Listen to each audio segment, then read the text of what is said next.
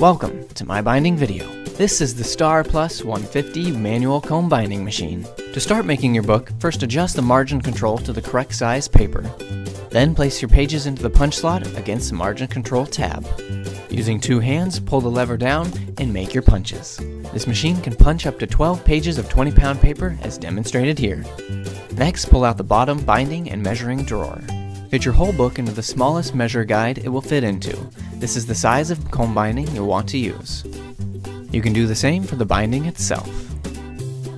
Next, with the teeth of the binding facing up, place it onto the machine.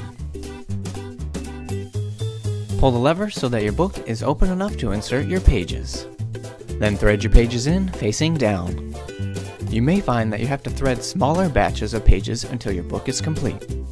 Then close the binding up and you're ready to read.